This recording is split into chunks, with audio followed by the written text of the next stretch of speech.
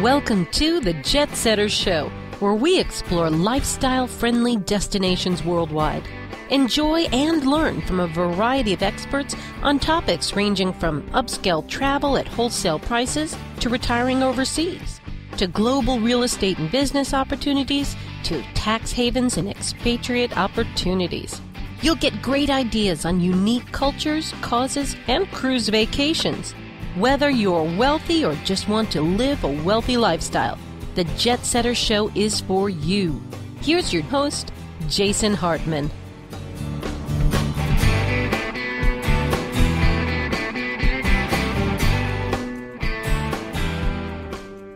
Welcome to the JetSetter Show. This is Jason Hartman, your host, where we explore lifestyle-friendly destinations worldwide. I think you'll enjoy the interview we have for you today, and we will be back with that in less than 60 seconds here on the JetSetter Show. What's great about the shows you'll find on jasonhartman.com is that if you want to learn about investing in and managing income properties for college students, there's a show for that. If you want to learn how to get noticed online and in social media, there's a show for that. If you want to know how to save on life's largest expense, there's a show for that. And if you'd like to know about America's crime of the century, there's even a show for that. Yep, there's a show for just about anything. Only from jasonhartman.com. Or type in Jason Hartman in the iTunes store.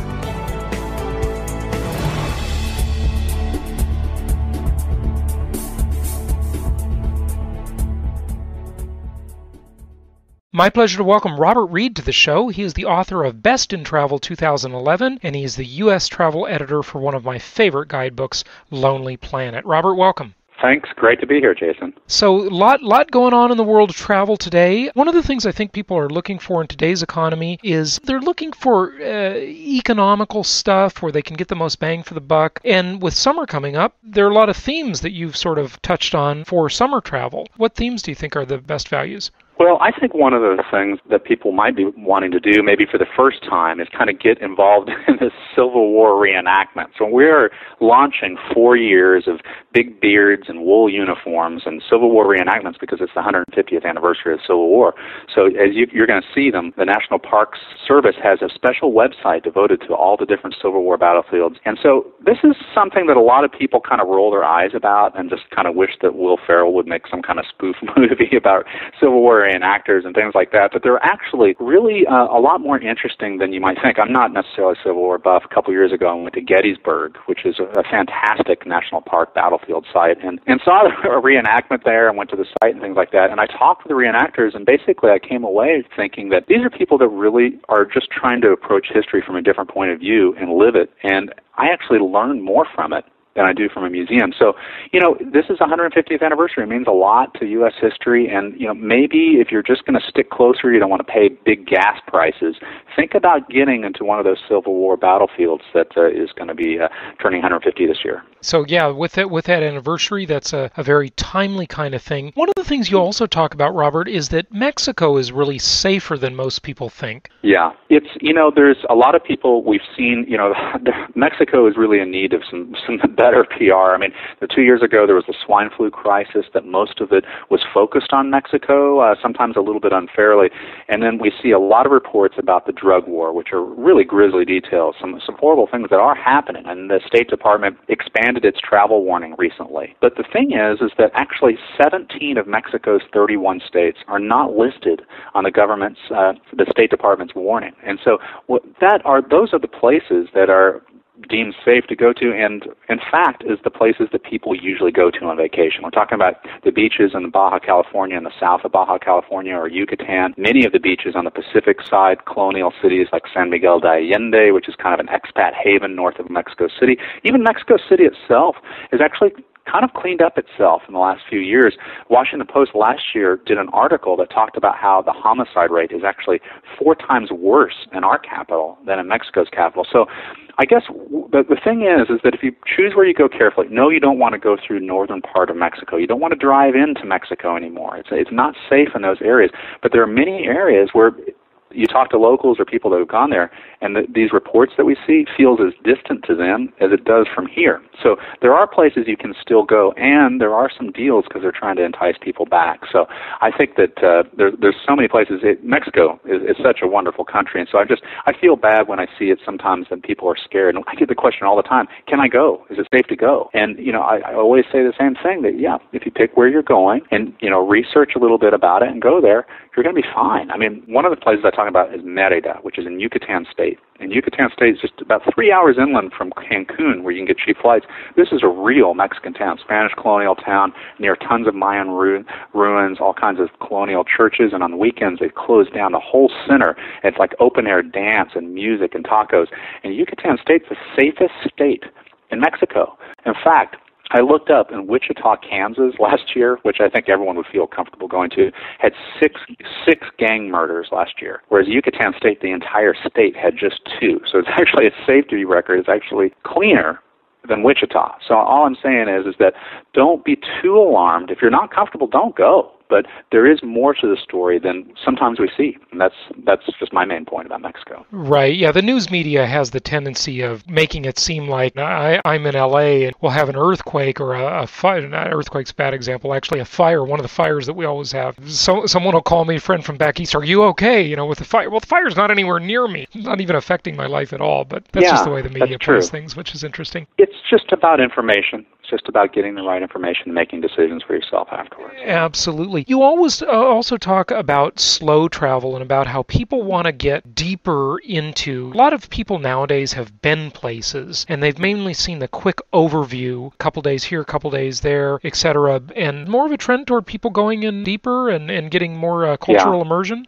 This is a huge trend. Everyone's talking about trying to get local and go where locals go and kind of live like a local in a place. And maybe take a break on the main attractions of a place and go to farmers markets or secondary museums or just local restaurants and just kind of blend in with the local life. And you see this a lot. People are really wanting more from their travel, particularly if they're going back to places again and again. And I think that lends itself to really, really rewarding travel and often good value travel, because if you go to cities like it's New York or London, you can go and stay in private accommodation. You can rent it from sites like Airbnb, that's B-N as in Nancy, B, or HomeAway, or even finding apartments on like Craigslist, for example. These are often much more space for half of the money of hotels. And what's better is you get connected with kind of neighborhoods. I mean, instead of staying near Times Square for $250, you could get an apartment for about $125 in Brooklyn, which is the hottest place in New York City, and you'll be connected to where locals are. You'll feel like a local, and you kind of slow down, and you make your breakfast, and you kind of imagine yourself there. You start to understand the habits of the city. I was in London recently because I did a little research about the royal wedding, and I went to Airbnb and found a home that I could stay at with this wonderful couple in northern London, a neighborhood called Muswell Hill, which is kind of in the hills in the northern outskirts in London, and it's the area where the Kinks grew up, and I was always a Kinks fan, so I thought that I would go to their old stomping grounds. And if you remember the video "Come Dancing," sure, kind of the way the houses are, it's like that. I got a comment on that. One of the best concerts I ever attended was the Kinks. They were great. See, yeah, I mean, I had never seen the Kinks, but I went and I had to go to their neighborhood, and I ended up finding a place. London's not the cheapest city, but I found a place for about $75.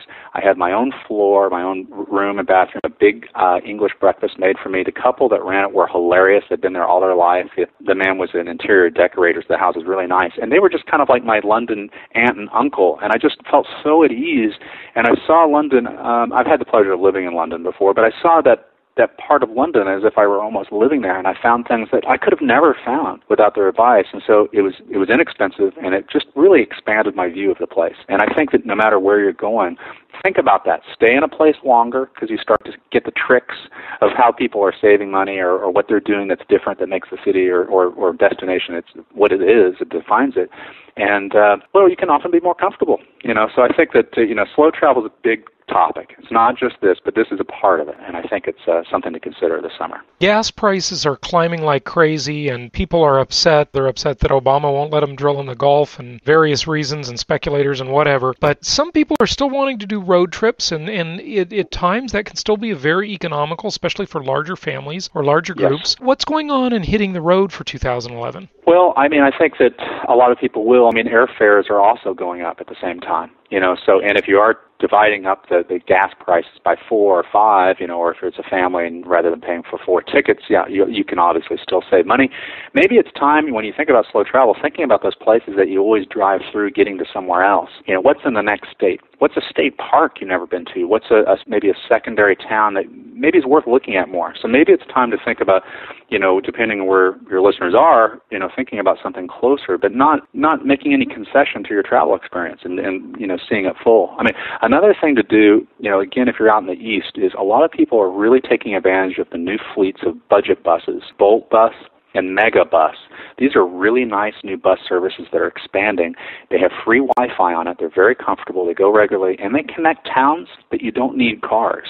So I'm talking about Boston, New York, Philadelphia, D.C. You can also continue on. They go to places like Richmond and Pittsburgh, which I think is an underrated city. It goes up to Toronto. So you could actually, in a couple weeks, hit a couple cities, historic cities that you don't need a car. There's good public transportation and walkable centers, and get around by bus. And these fares are sometimes $1 each way. Now, some of the summer fares are already bought up for $1, but it's like $10. This is really cheap. And I think more people are really starting to look again at the bus, and it can work for you, not necessarily going coast to coast, but you pick a region and a place that you might not need a car, and you might get more out of your trip using the bus. Yeah, so in other words, this is not the same old sort of stereotype of Greyhound. These have Wi-Fi. No. They're luxury buses. How do they do it for $1? They must be selling advertising, right? Is it the Ryanair sort of philosophy? Yeah. Yeah. You're right. We don't have those budget airlines the same way that Europe does, but this might be kind of a step towards that. I don't know their business plan. I'm sure they're much more savvy than I am, but there is a limited number of dollar fares. You tend to get them off season more. Okay, I was looking in summer and I wasn't finding dollars, and I was looking at like New York, Philadelphia, and New York, D.C., and I couldn't find it. Baltimore is another city it goes to, and I couldn't find the dollars anymore. But I saw like $9 to $12 one way, which is much cheaper than a train. Amazing. And it's going to be cheaper than a tank of gas, and then you don't have to worry about the parking tickets you'll get probably in some of these places. And it's convenient. It goes center of town to center of town. Good advice. That's definitely worth checking out. What else in terms of road trips? Route 66, where you get your kicks. Yes, I think Route 66 is it's kind of like it's our Trans-Siberian, I guess. It's like a once in a lifetime thing. You kind of imagine yourself going Chicago to LA, and Route 66. A lot of people don't realize that much of Route 66 doesn't exist anymore. It's been taken over by the interstates. But the most surviving miles of Route 66 is in Oklahoma. And in Oklahoma, I actually grew up in Oklahoma, so I know some of these roads decently well. But there's many remaining patches of Route 66. In fact, you can follow it much of the state. I think the best is between Tulsa and Oklahoma City, and it parallels a toll road that you don't want to have to pay the toll anyway. And it's hilly. It goes through, so that eastern Oklahoma is hillier, has spillover from the Ozarks. And great little towns. My favorite is Stroud. And they have a place called the Rock Cafe, not Hard Rock Cafe, Rock Cafe. And they have the cobbler and buffalo burgers. And it actually had a fire a couple years ago, but they got themselves back up. And I just love it. I grew up in Oklahoma. I go and meet family there all the time. And we take this Route 66. It takes longer, but it's really scenic. And, if that's the kind of thing that if you live in Texas or St. Louis or Kansas City or something like that, you want to do something closer. Maybe it's time to think about getting a piece of the Route 66, not going as far. And there's plenty. There's B&Bs and dude ranches on it and things like that. Don't need to do the whole thing. Endless. Yeah. Okay, good.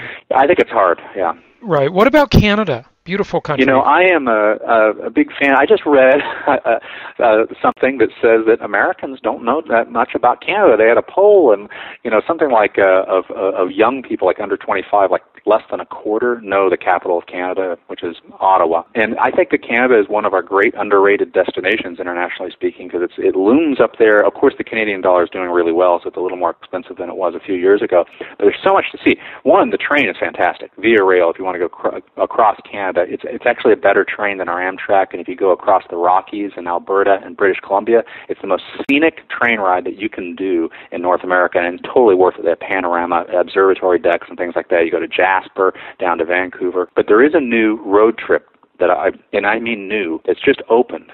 It's the Trans-Labrador. Now, this is not the most accessible place. This is north of, it's kind of connected with Newfoundland, but it's It's on the mainland of Newfoundland and Island, and Labrador has all these mining communities, and they have like summer icebergs that you can see in these unusual towns that they have berry picking festivals and things like that. But they've finally connected it by road. And previously there was places that you had to go on these really kind of four-wheel drive roads or fly into towns like Happy Goose Valley, and funny names like this. And I haven't done it, but I'm hoping I might be able to figure out a way to get that trip. And if you extended it for a few weeks, you could actually do a road trip with some ferries through Quebec, into New Brunswick, over by ferry to Nova Scotia, and by ferry to Newfoundland. And Newfoundland is an absolutely stunning place. There's Viking sites if you want to go see them and all kinds of things. But it's a really kind of an adventure that feels like you're being in the Arctic to some degree. And now you can do it by car for the first time. So I think the Trans-Labrador Highway, for those who really want an adventure, should think about that. Yeah, great. What about New England? Yeah, New England, a lot of people associate New England with going in fall, but don't forget about New England in summer and away from the water. One of my favorite roads is called the Ethan Allen Highway. 308 miles, and it goes straight up from Connecticut through the panhandle of Massachusetts into Vermont. And you have like the Norman Rockwell Museum and great little shops like New Milford with antiques and things like that in Connecticut. And up in Vermont, some of the best canoeing you can get in the Northeast, the Battenkill River. Now, the reason why you might want to think about a road trip to New England, other than it being beautiful and so scenic, great little towns, is that it actually has the safest traffic record. There's the fewest wrecks, in New England. So if you're concerned about going to a place that's too much traffic, it has the safest record in New England. So that's an added bonus for being up there in summer. Good points. Let's kind of get out of North America here for just a moment and look at your prior travel experience, which is fascinating. As I mentioned to you before, I have this kind of morbid fascination with communism. I've always wanted to go to North Korea someday. I hope to do that. Been to Cuba, Russia, Eastern Europe, of course. But you've done the Trans-Siberian Railway, you've done Myanmar, and written about those extensively. Tell us about them. Yeah, I think that going to places, that's what travel is about sometimes, is going to places that are very different or that are in transition. And in terms of Russia and Eastern Europe, you're talking about a place that's really in transition still.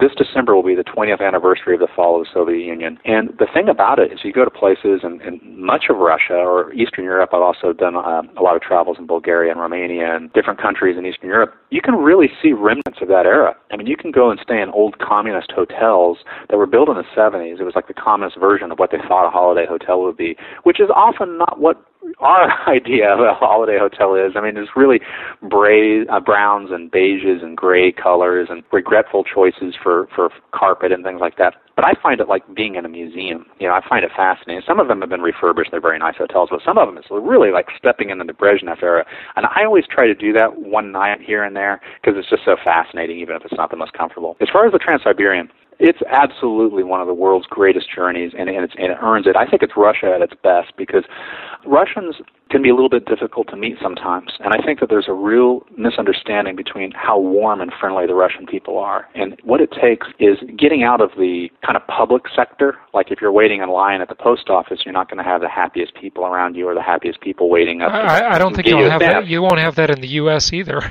Yeah, that's true.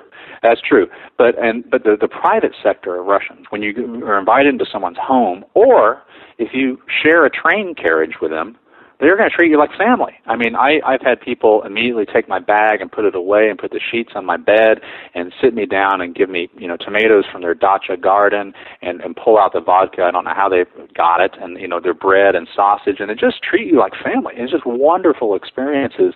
And that's kind of the point almost of Trans-Siberian, is that it's 7 days from Moscow to Vladivostok if you take it all the way. And a lot of people cut south, they go to Lake Baikal, which is really the great attraction. This is about 4 days east of Moscow, this massive lake. It's like as big as all of our Great Lakes. It's much deeper. It's a stunning existence of just all the creatures that are in there and how deep it is and how clean it is. It's a fascinating place. It's rimmed by mountains and things. A lot of people go to Lake Baikal, they stop, and then they cut south into Beijing. I like going all the way to Vladivostok, and I think the reason is you're going from Europe to parts of to parts of Asia that's further east than North Korea, in Vladivostok. That's further east. And so you're talking about 7 days on the train, but you can stop off in towns, and some of them they look a little bit like the communist era, I'll be honest. Some of them are not the most gorgeous, and other ones have a lot of buildings from the Tsar era, like Khabarovsk, which is about 5.5 days east of Moscow. It's a great Siberian town, Khabarovsk. I mean, it's on the river. There's all these wonderful kind of 100-year-old buildings and lots of new restaurants, and you can take little riverboat rides, and it's a leafy city and things like that. It's really quite nice for a day or two. And of course, Lake Baikal. There's a town that's a little bit, maybe about 3 days east of Moscow, called Tomsk, and it's just off a splinter rail from the main Trans-Siberian line. This is a famous town for its wooden architecture, and it's kind of more of a small town with this historic center. And there's a lot you can see, but I think it's more about the fascination of just crossing such a distance. And on one level, you've gone from Europe to far, far, far east of Asia, and on another level, a lot of the towns look the same. I mean, it still looks like Europe. It feels like Europe, and you go to a town like Blagoveshchensk, and you're looking across the river, and you see China.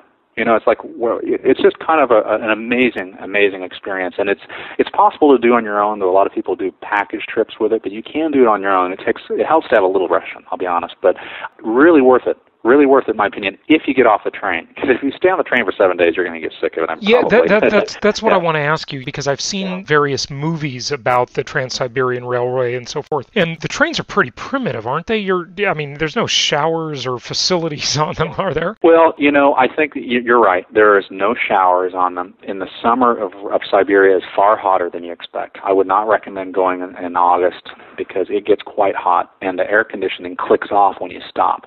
So if you're stopped at 2 in the morning to 2:30 someplace, it starts to get warm. Even during the day, sometimes it's off, and it can get hot. I mean, it can be 95 degrees in Siberia. A lot of people don't realize how hot it can be there in summer. I think that, you go before or after summer. It's a wonderful time to go. But, it's if you don't have the showers, a lot of people try to shower in the bathroom by connecting a tube to the sink and things like that. It's one of the reasons why it's worth stopping every 30 or 40 hours.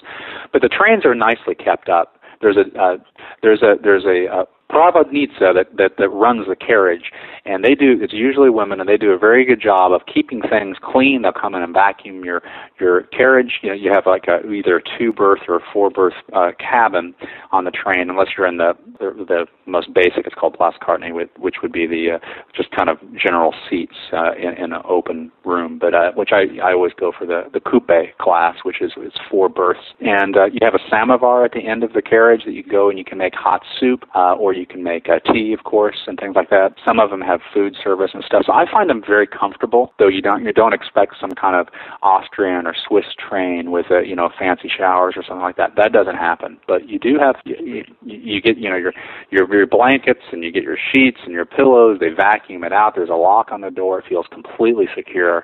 I've had only positive experiences on the train, and it really, to me, is Russia at its best. And I'm going to ask, I mean, the scenery is gorgeous, I'm sure. I'm sure the answer to this question is going to be no, but Wi-Fi internet on the train by any odd chance? No. I had a feeling no. Sorry. No. I knew the answer before I asked the question. So.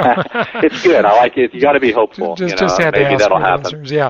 On the train, I mean, like dining cars, people socializing, all of that stuff? Yeah, you do see that. I mean, you go to the dining car. I often would eat in the place because I become such friends with the people in my carriage. Like I was traveling by myself when I was researching the Trans-Siberian guidebook, and I would be by myself, so you have maybe a couple people that don't know each other with you, or maybe it's 3 people that are filling it. Sometimes I had it by myself a little bit, and you become friends with them, and you end up hanging with them, and they might have people in the next cabin over that come over too. So sometimes you just have a little bit of a kind of a lunch scene in your place, and believe me, I had no problems meeting people, even if the language barrier was not a barrier. You meet people. People are really wonderful, and almost without exception, people just treated me as part of their group. And I've got to ask you, who's on the train? I just picture it being either backpackers or older people. Yeah. Not in the middle. I'll be honest. I've spent many, many days on this train, and I have seen only a couple tourists. I was almost only with Russians. Pretty exotic, you're sure. These are people that are not taking it 7 days. There's someone that's going Moscow to Novosibirsk in 48 hours. And then at Novosibirsk, which I got off But if I hadn't, someone else would have come on, and then that would have been my new little neighbor for a while. And so you don't see people are using parts of it. Siberians that are going from, one town to the next, or truck drivers. I hung out with truck drivers that were taking the train to pick up their truckload in Vladivostok and then drive back. Those guys are hilarious. Let me just say that they did have the vodka flowing, those guys in particular. You have some families, really a mix of primarily Russians that were going on like between 12 to 35 hours. Again, this is a 7-day trip all the way across, so they're only doing portions of it, generally speaking, from my experience. And so when you did it, did you go across and back, so you were 14 days? No, and I didn't do it consecutively. So I when I started in Moscow, and I would go work my way on various train routes. There's another route that's parallel to the Trans-Siberian. After you get about halfway across Russia, it's called the BAM, the Baikal-Amur mainland. And this is a very obscure, very remote train line that goes north of the Trans-Siberian, kind of parallel through Siberia. And I did some of that as well. So I was kind of going back and forth between the lines because I had to go to various towns to research. So I didn't do it consecutively. I didn't do just Moscow to Vladivostok. And then I flew back from the east.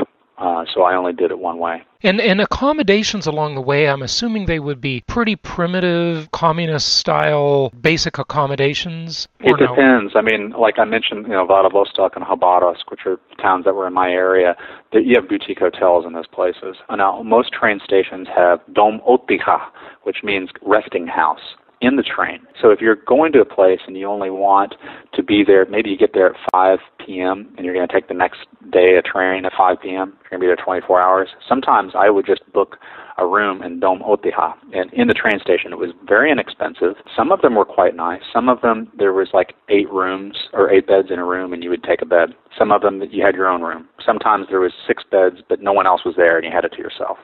And they were often very well kept up, a little clunky and old, in a way, but very clean and very inexpensive. So people that are just wanting to pop off for 10 hours or something, sometimes they use these guest houses that are right in the train station and keep your luggage there and not have to worry about dragging them across town. Those are pretty simple. But some of these places you have really nice hotels. I mean, even towns you never heard of, Komsomolsk, which is kind of in a swamp on the BAM train line. This was founded during the Soviet period by the Komsomol, which is the Young Communist League, and way east, Great town. It was made to look like Petersburg, kind of a Tsar-style era buildings and stuff. Really nice. There's great hotels there. A couple great, it really surprises me. It's like, what? Yeah, it's pretty nice. You're spending about $50 or $60 and, perfectly fine hotel. It's been newly refurbished and things like that. I mean, the trains are old, right? They're the narrow trains. They're sort of bumpy, right on the thinner tracks. Yeah, I mean, I think that, I like the bumps. I find it very relaxing to sleep on a train like that. The BAM is a little bumpier, a little slower than the Trans-Siberian. So the Trans-Siberian feels like the finest Swiss train in comparison to the BAM. I don't know the age of them, but they are not modern trains. But they are, I'm telling you, they are comfortable. They take a lot of pride. The Provenitsa that runs each train carriage has a lot of pride in their job, and they really try to make you comfortable. They sell tea and soup and things like that, like I mentioned, and they clean it out. And I find that if you're expecting some kind of nightmare train or something, it really isn't. There's some train, like the Rossiya is one of the train lines. It's better than some of the others. Right? So there's different train lines that are on it, and some are better, like the number 1 and number 2 trains are a little bit better conditions than some of the others that are more regional trains. And I did a mix of them, and I really have nothing bad to report about any of them at all. And what's the price of that ticket to go 7 days across the whole thing? I don't know that price offhand. Because I didn't do it, the Russian ruble kind of goes back and forth. So some years it makes a little bit more sense for us than it does other days. I'm guessing it's a few $100s to go the whole way. Yeah, pretty expensive, yeah. Something like that. Now the thing is a lot of people think that they can't buy tickets as they go, and it is a little tricky. If you stop off in Novosibirsk and then the next day you want to go Novosibirsk to Irkutsk, where Lake Baikal is, or the access to Lake Baikal, it's a little bit of a challenge. I'll be honest, a little bit of a challenge. So some people will book all their tickets from Moscow agent in advance, and like point to point, and then stay a day or two, and then go point to point, etc. That's not a bad idea. Some people do the package trips, but that's the major hurdle. Is if you go, you really can buy tickets as you go, and this is something you couldn't do before. I mean, Russia was not a free place to just go and do anything you want. That's changed. You can do that. You can say, no, I'm going to stay in Novosibirsk 3 days and extend your trip. You can do that, but sometimes the train lines, the ticket lines are a little tricky. I have a little Russian. I study a little Russian, and without it, it might have been a little more complicated in some of those Siberian cities. But you can pre-book those tickets. Moscow agents will help, and it's a lot easier to book it there. But and some of the bigger cities, they're easier than others too. Let me take a brief pause. We'll be back in just a minute. Want to know what you've missed in the Creating Wealth series? Well, here's your opportunity with Jason's 5-book set. That's shows 1 through 100 through digital download. You save $288 by getting this 5-book set. Learn all of the advanced strategies for wealth creation. For more details, go to jasonhartman.com. Very interesting. We've been talking about what is formerly communist. Let's talk about what is actually communist, and that's Myanmar. I mean, what an exotic place, formerly called Burma. I mean, what was that like? Yeah, this is a fascinating country. It's run by a military dictatorship, and a lot of people have not wanted to go there. Until last year, there was actually a tourism boycott there because of the government. There's been some human rights abuses that's connected with tourism. In the mid-'90s, there was a tourism campaign, and they used some, they forced labor to build some air runways and stuff like that. That was in the mid-'90s, but since then, some things have changed in Burma, and then I'll talk about how great Burma is because it is a fascinating country. It's since the 90s, what we've seen is that tourism there has increasingly privatized. A lot of people didn't want to go because they thought the money was going straight to the government. And there was a time when it was much more difficult to control where your money went to because there was package trips and government-run hotels, and the government themselves, they were trying to get money from tourism like Thailand, their neighbor, has, which is millions and millions of dollars.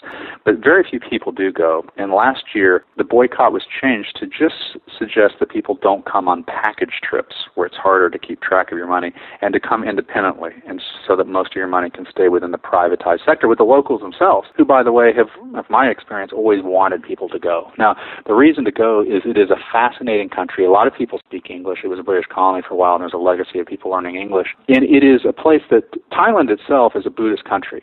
And you have a lot of Buddhist temples and pagodas and things. And the Thai tourists go there because they say, no, Burma is really Buddhist. I mean, so there's a lot of very powerful 2,000-year-old pagodas that are covered in gold leaf that are very, very important to the people there. And to go and visit them is quite a powerful experience in Yangon, the former capital, and things like that.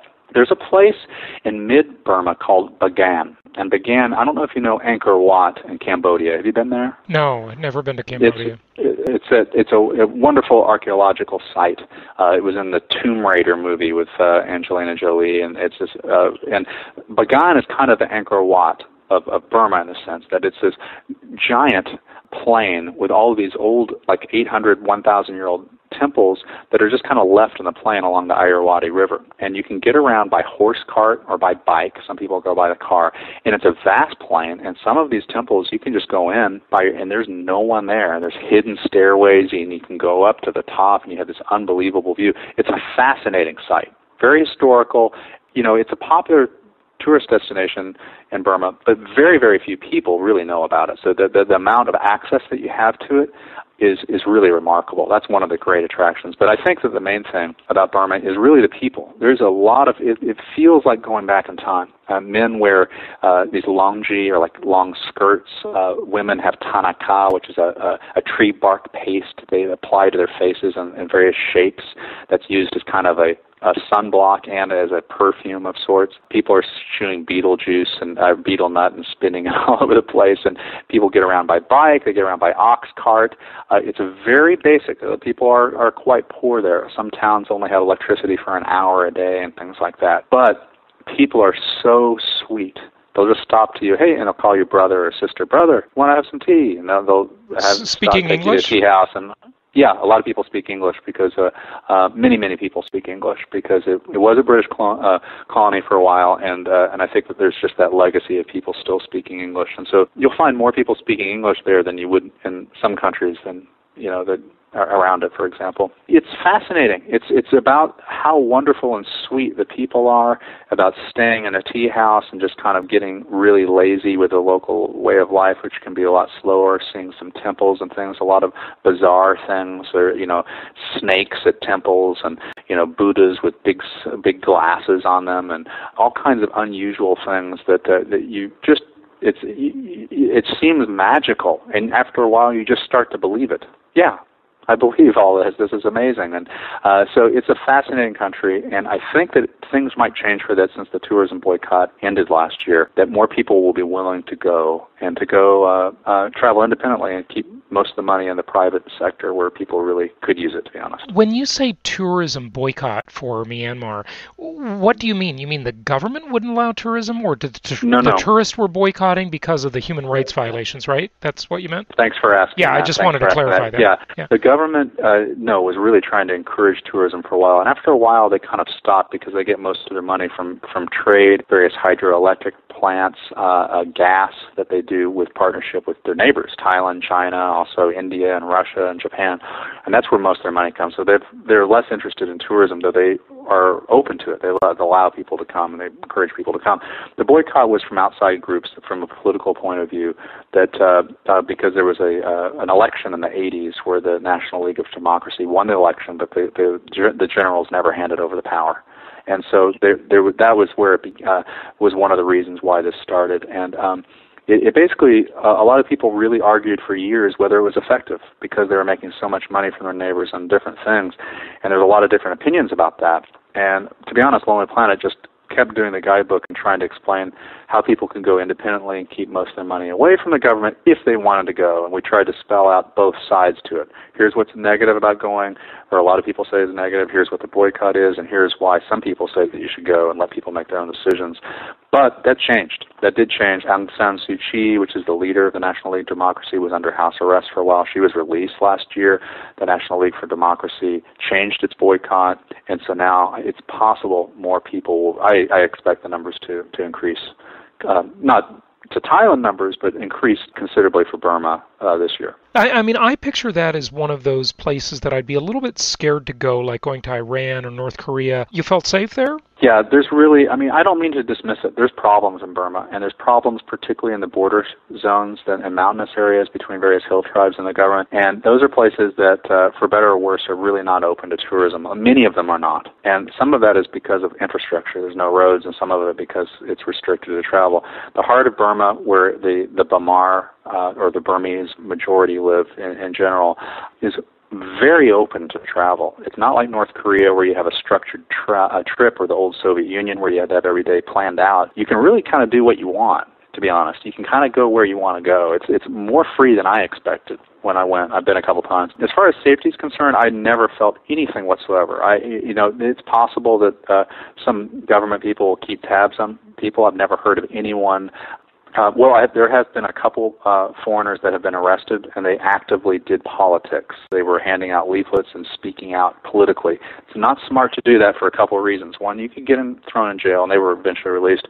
Another thing is it implicates the people around you. If you have a trishaw driver take you to some political place or start talking openly, too, right? He could get in trouble. Yeah. That's the reality, and that hasn't changed. So you have to be careful about what you talk about. But if you go to a tea shop, a lot of times let the locals lead the conversation. If they feel it's safe to talk about politics, that means they want to, and you can, and they feel it's a safe place, and they will. That will happen. But you just have to be a little cautious about that. And that may sound scary to some, and I understand. So some people won't want to go. I can say from a safety point of view, never felt any kind of risk whatsoever. I wasn't there to talk politics. I had conversations when they were started by locals in places they deemed were safe. Let's wrap up maybe. I know we've got to conclude here with the subject of safe travel. And you talked about Mexico. Of course, we talked about Myanmar. On your list, though, Denmark and New England? What? Yeah. Well, we talked about New England earlier because it's like the traffic, like as far as like road trip, getting into a car crash is actually a greater risk probably for a lot of travelers that are driving a lot than anything. Is that because they have no fault insurance still? Yeah, I guess so. Yeah. I guess so. But I think that Denmark is. I got the pleasure to go to Copenhagen last fall. I Great place. I love it is one of the. Yeah. It's so nice. Beautiful. It's one of the safest cities in the world. One of the safest countries in the world. And the thing is, what I noticed is not only is it beautiful, everyone gets around. A lot of people get around by bike, and they don't wear those silly spandex outfits. They just wear their normal attire, because I'm always embarrassed to wear the spandex stuff. But they have bike lanes everywhere. Your hotel will probably have them. They have 1,500 free bikes the city offer. You can go around. It's so wonderful. But the thing is, it's so safe there that locals do something that may stun you, and that is they have these old-fashioned baby carriages, and if they go into a grocery store to get some things, they just leave the baby on the sidewalk. Wow. That's how safe it is in Copenhagen. I mean, it's very different, and to me, I could not ever imagine doing that. But that just says something about how it is. I think it's so wonderful. Food's great. So much to do just by just riding around on a bike. You can go up and see Hamlet's castle at Elsinore in the summer. They put on Hamlet there. It's like about an hour by train north of Copenhagen. It's a great place. I think a lot of people forget about maybe. And it's a Scandinavian town. A lot of history. It's compact. It's pretty flat. So it's easy to go around by bike, and it has like the safest record really that you can find. So if you're concerned about that, and for any reason, it's worth going to, but that would be another reason to go to. Good stuff. Well, I definitely agree. I'm a huge fan of Scandinavia in general and Eastern Europe, so great places. Well, Robert Reid, thank you very much. Robert Reid, Lonely Planet, you're the U.S. travel editor. Anything you'd like to say in conclusion? Well, I just hope everyone has a good trip. I think that going to new places is underrated, because if you think about going to the same place over and over, that's fun. But I think every 3 years we should go to a new place, because I actually am trying to research this, and scientifically, when we go to a new place and maybe a little bit of an exotic place, it makes us like a kid again, and it expands our memory. So we can 5 days feels like 10 days. So get more out of your trip and try something new. That's my advice to everyone. I think that's great advice. Robert, thank you so much for joining us today. Appreciate the insights. Thank you. Now's your opportunity to get the Financial Freedom Report. The Financial Freedom Report provides financial self-defense in uncertain times, and it's your source for innovative, forward-thinking investment property strategies and advice. Get your newsletter subscription today. You get a digital download and even more. Go to jasonhartman.com to get yours today.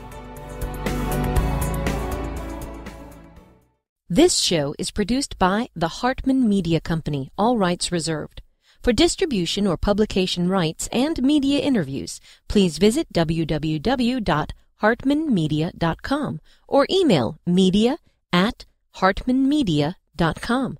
Nothing on this show should be considered specific personal or professional advice.